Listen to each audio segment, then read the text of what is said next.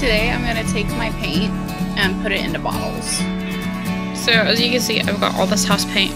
They were out of the kind I usually get, so I had to get like a lower grade one for that. But I've got my primary colors and my black and white.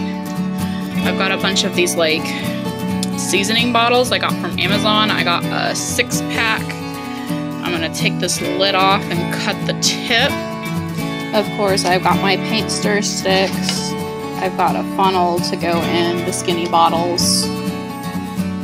I also have a paint can opener. Now, as you can see, I use house paint. I like to use a lot of paint. I don't like regular acrylic paint.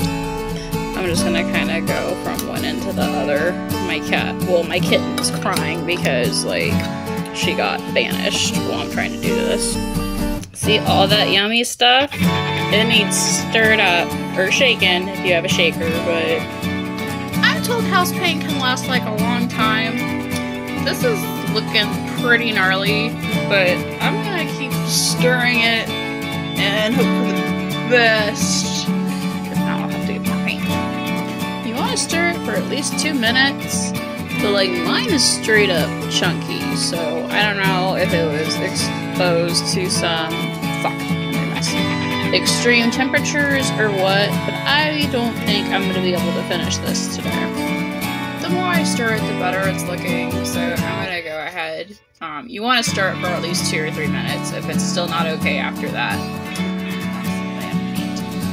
Okay. I'm going to do this in like chunks because I'm not going to be able to pour that and hold this while we're cooking. But this there. I've got this one.